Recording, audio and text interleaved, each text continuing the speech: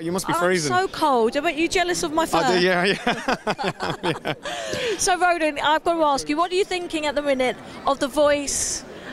And obviously, Britain's Got Talent. What do you think? I watched BGT last night. It was brilliant. It was a great show. I'm a big fan, and the panel's great. You know, The Voice is a great show. You know, you can't knock it. It's a great show. But I'm loyal. I like BGT. You're loyal. Me too. Yeah. And obviously, you're doing the X Factor. Yes, I'm back down to Australia in a couple of weeks, and I'll be there for a month, and then I'm back, and I'm home for the summer, and then I'm back down in September.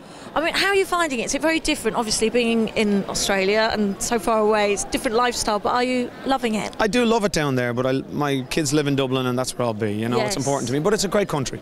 And how is our dear friend Louis Walsh? Because I love him dearly. Louis is great. I haven't seen Louis in a long time. I don't know what he's doing. I don't know where he is. He's got new hair. Oh, really? Yeah. I didn't know that. Yeah, okay, is it his own? Yeah, I'm not saying. Okay.